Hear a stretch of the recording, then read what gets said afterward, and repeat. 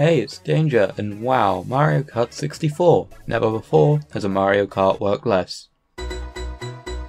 Hey, so welcome back to my best track in each Mario Kart series, where I look at the best track in each Mario Kart, kind of self-explanatory there. But today we're looking at the second one, aka the 64th one. Mario Kart 64. It's a game. I almost like it less than Super. I'm not gonna lie. It's not very good. It's super broken. Like, say what you will about Super, but at least it feels like it functions. Unless you throw a red shell, but let's not worry about that. But yeah, Mario Kart 64, it hardly ever feels like it actually works. I mean, I look at this. Oh, what the hell is this? This game isn't good. But does it have a good track? Yeah, it has a couple. Not that many though. I think any track is just automatically set up for not being great if it's in this game, because this game does not control well for any track. But what is the best one? Is it Calamari Desert? No, what the hell is Shave talking about? It's not Calamari Desert. Is it Toad's Turnpike? No, this happened. Is it, what else could it be? Like, Yoshi Valley? The track where you don't even get to see what position you're in?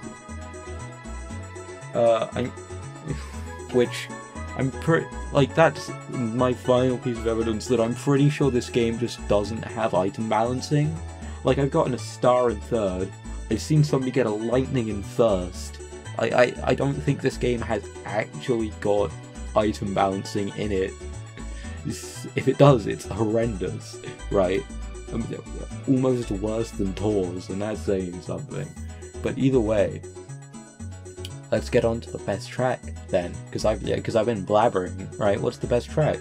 Well, seeing as my favorite Super Mario Kart track was Vanilla Lake 2, it shouldn't be that surprising that my favorite Mario Kart 64 track is basically Vanilla Lake 2 2. That's right, it's N64 Sherbet Land. The N64 is irrelevant because this is the N64. It is that game. But yeah, Sherbet Land. And I mean, you might have watched my previous video, and yeah, it's similar reasons, right? Jumping over the ice cracks is super fun. It stays fun, right? I don't know if it remains that way in Wii. I mean, I've played it in Wii before, but that was years ago, and I don't remember it. So it might not. And also, I was too stupid to jump over them in Wii. But yeah, the track is really fun. It's infinitely better than Frappe Snowland. So I just pretend that Frappe Snowland doesn't exist, and that the song for this track came from this track, because it's my favorite song in this game as well. Screw You, Rainbow Road. Although the Mario Kart 8 version of N64 Rainbow Road is my favourite Mario Kart song of all time, but either way, we're not talking about Mario Kart 8, so who cares? But yeah, the song is great. I like the visuals a fair amount, even though it's not like that detailed. I like the penguins. They're cool obstacles. They're much better than those goddamn snowmen. And they're also better than the Icebox in Vanilla Lake 2. And the ice cave, it's not much, but it's a welcome change of scenery, and it's much better than that weird snow tunnel. What was that about? Why? Seriously? Why? Yeah. The one thing I've never figured out though, why is this here? Why can you go this way? Who would go this way? I'll tell you who. It was me playing this track on Wii as a child, because I was a stupid, idiot child. And I didn't know how to drive. Stupid child, you should know how to drive. Either way though, yeah, this track's really fun. It's a shame it's in the Star Cup, because I have to play through Wario Stadium to get there. Fun fact about Wario Stadium, it's so boring that I played it in a whole race in mirror mode and didn't even realize that's how boring Wario Stadium is. It sucks. Sherbet Land, I almost said like Sherbet Land does not suck though. I like Sherbet Land.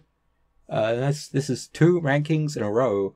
Well, not ranking. This is 2 videos in a row where my favorite track has been Shifrilus Productions' third least favorite track.